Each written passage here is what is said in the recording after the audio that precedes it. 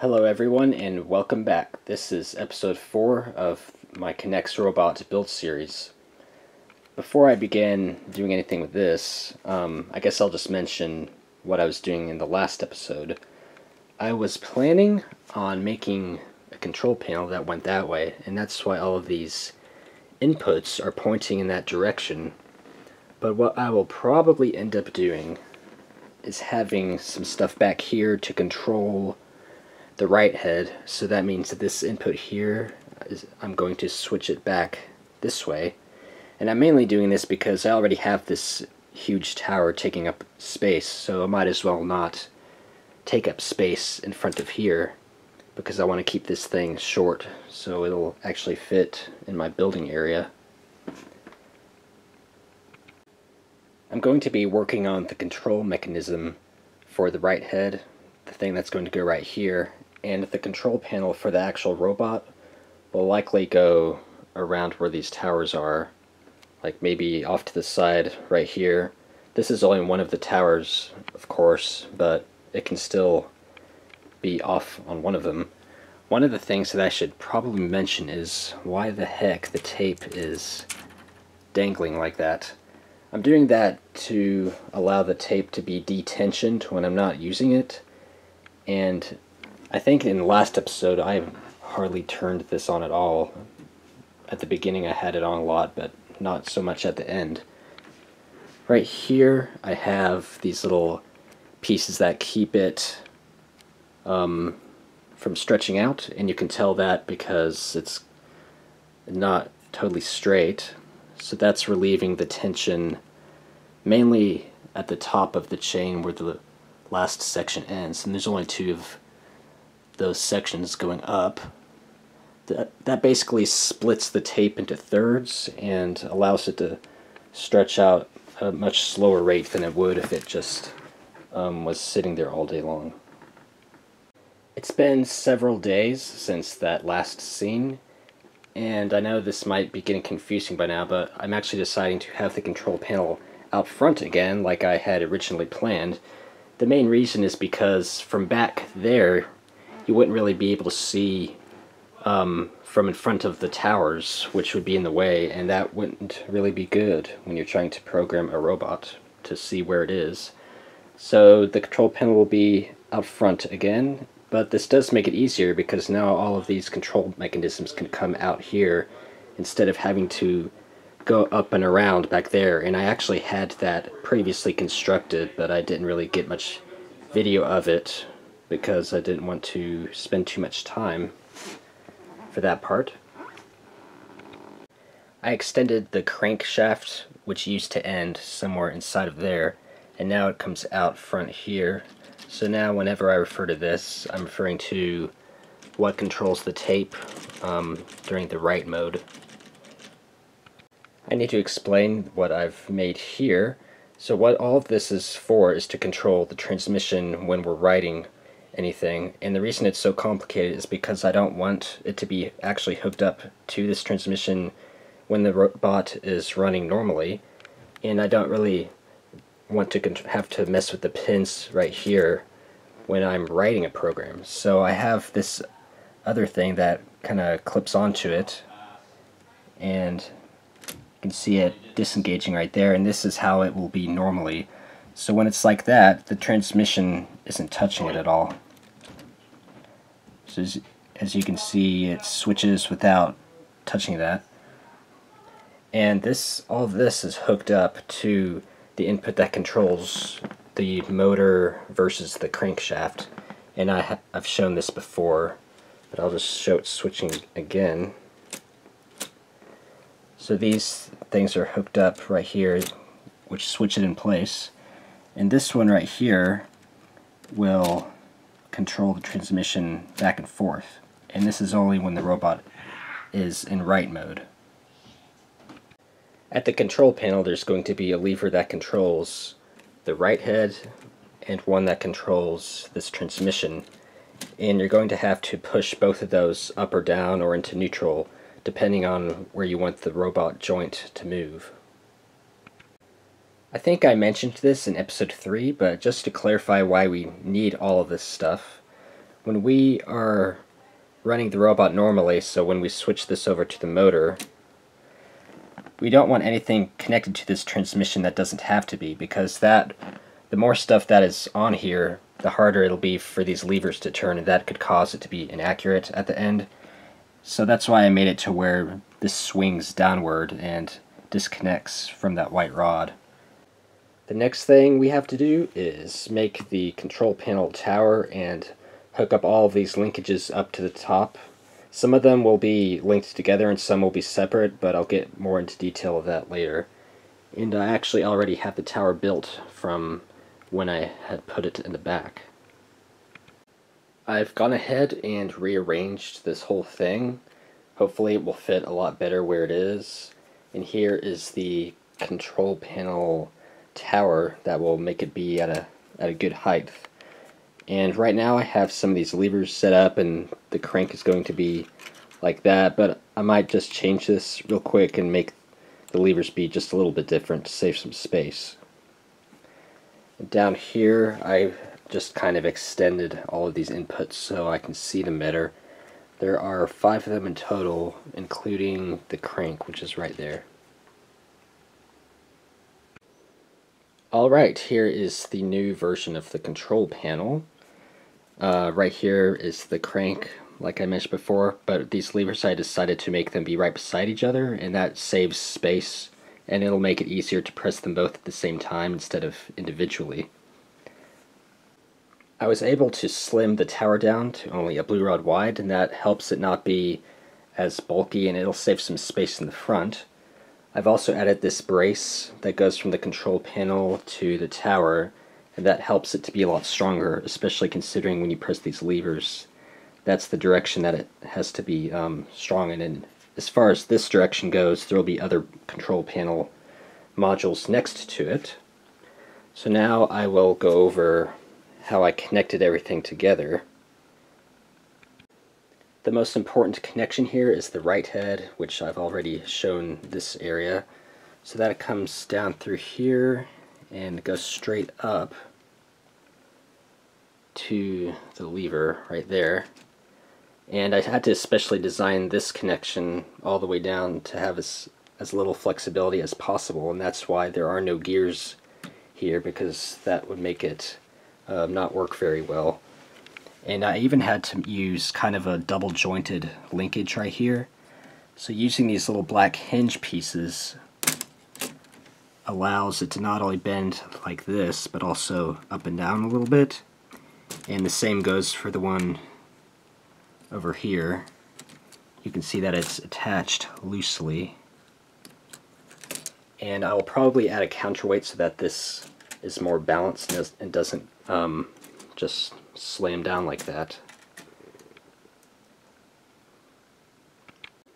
Another thing that's really important is making sure the right head is in the very center, because if it's not, it will interfere with any of the pins that are pushed in either direction. And so I added this detent right here, and it makes it a lot easier to know from the control panel when the right head gets to the middle. This part is flexible and it kind of lifts up a little bit. So when you're pressing it, you will know without having to look at it that it's in the center.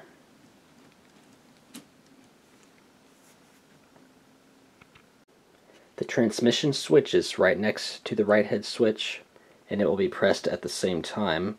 So it goes across here and over to there and then straight down to a hinge type of thing, and then it goes straight down to save space. It's not like this one that can have a lot more flexibility.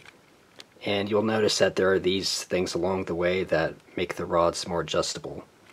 So it comes down here and it goes across to the transmission. These wheels right here are just to make a detent for the transmission switch, and you can see that there's a piece there that's flat on the orange connectors, but I might end up removing it because it doesn't really tend to affect it much. So this lever goes all the way either there or there, and let's see if I can film it moving. There's it moving in that direction. And back to neutral, and then in the other direction. It might be kind of hard to see, but it's back in neutral because these gears can turn. Lastly, we have the crank, which just goes straight down, and this one just rotates, so there's nothing really special about this. And then there's some gears down there, and it goes across. And I'm going to do that connection and this connection later on. I'll be able to put them somewhere around here. I think now we are finally ready to run some tests for the writing and to see how accurate it is. So basically the way this thing is controlled is you push both these levers in whatever direction you want to go at the same time. So let's say I push them down, and it's going to be hard to film the whole thing happening at once. But the right head just moved in that direction over there, and the transmission went in that direction. So that means that pin that is over there would have, or will press the read head over there when it's actually running. And when you want to go back to neutral, you have to do that, and this one has to move a little bit farther before going back to the middle, just because of the flexibility. And then if we want to go back in the other direction, we can do that, and that just pushed the pin over there.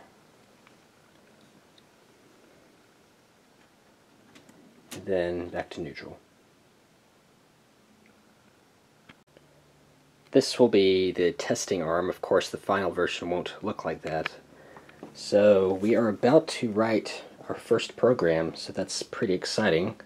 I have all of these detensioners taken off, and the one thing to note before I get started is that I'll have to line the pin up with this white rod right here, which is about at eye level, and that's just because of the resolution of the tape and the way that the read head can only activate when a pin comes, so it can't activate in between. So that's why we'll have to line it up on that mark whenever we want to start or stop the robot arm. So I actually already have a pin in there set, so I will just set this in that direction like that. And let's say, so I'm cranking the crank right now, and that is advancing the tape and also turning the arm in the desired direction. So let's maybe go 90 degrees, and then I will look up here and line it up as best I can. The nice thing is that you can reverse the direction of the tape since the crank is hooked up directly to it. So that looks lined up to me. And there's the next pin that's about to be written by the right head, right in there. So let's see, to push it in that direction, I will do this, and that just push it in that direction. I'll put the right head back to neutral, and I'll put this at neutral. So now the robot is disconnected from the tape, and we just wrote the next pin. So now if I wanted to say pause for a little while, then I could do that. So I guess I will advance the tape forward a little bit, and then I could line up another pin. I'll have to work on, it's kind of hard to line up because it kind of skips forward, so I'll have to work on that. One thing I actually forgot to do was to activate the erasing module there. That's just in case any pin is out of position, which I think some of them are. So let's next make it go that way 180 degrees. So I think that is this direction. So that just wrote the pin and moved that one back to neutral. And this one will stay like that until it gets finished. So we'll start going this direction. And I think I might reduce some of the gearing so it goes over faster. So that's about right there. So at the end, this will be pushed back like that. And I'll have to work on the this. It looks like it's kind of not going underneath like it should, but it still writes just fine. And I'll bring this one back to neutral. And that is the end of that step. I will write a few more, then come back. Before I actually run the robot, I will note that it's been about 3 weeks, maybe even 4 weeks since I last ran it, and this wheel has went down another blue spacer, so I guess the chain stretches out about 1 blue spacer every 3 weeks as far as the wheel going down. So I guess I'll have to hope that this doesn't take that much longer to build. I've programmed the robot. I think it first went that way, so it lines up to the yellow rod, and then I had it go that way. And then I had it go to the red rod, and then to the gray rod, and then I had it go all the way back down to the beginning. So we will see if that's actually what happens when I turn this on. And hopefully this cord won't get stuck anywhere.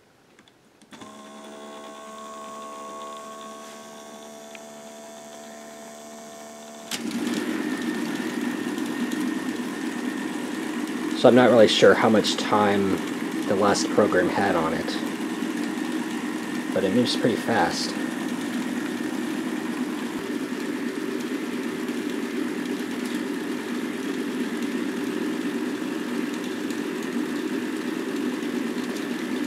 Okay, I think that wasn't supposed to happen.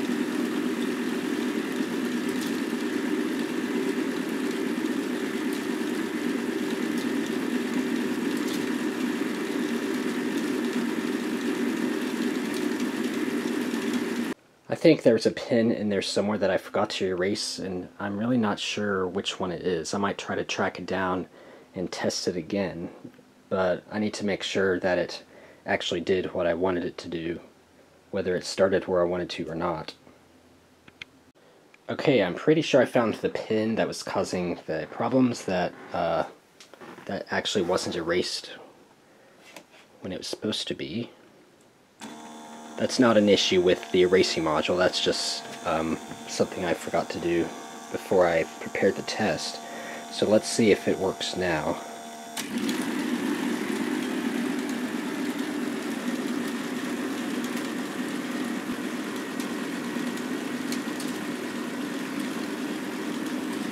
Okay, it went 90 degrees almost. That's 180 degrees to the red rod, the gray rod, and back to the beginning. Nice. So I'll have to rewatch the video, but it actually turned out really well. When it was over at the red rod, for example, I think it was off in that direction a little bit. That's actually a lot more accurate than I expected it to be. So that's really encouraging. I didn't know it would work that well, just starting out. I think I will end the episode here on a positive note. Again, I'm really happy with the accuracy of it, and I might be able to make some adjustments to it to make it even more accurate, but I will do that later on. One thing that I wanted to mention, somebody in the last video made a comment about having signals on the tape to let you know, like, maybe divide it into increments or let you know when the program is about to end, and I really like that idea, and I'll probably make like different colored pieces, maybe have a black rod or something. I do have this light gray connector right here, which is supposed to signal the start of the program, so I'll probably try to make some sort of indicator that can tell when that area comes up. That way I will know when to start the program and how much time I have left on it without having to just guess. Right now, I'm pretty much at the point where I'm confident enough in this to build the other two modules, so that is going to be this entire thing, the tower and the control panel and the transmission controls times 3. So I plan on having them staggered, so one here, one there, and one there, and it will be about 3 feet wide from here to there. So I will only have about this much rug space left at the end of it. So hopefully I can make the robot arm fit within that space, and I plan on making it fit in here underneath the support tower and stuff. I hope you all enjoyed this episode. Thanks for watching, and I will see you next time.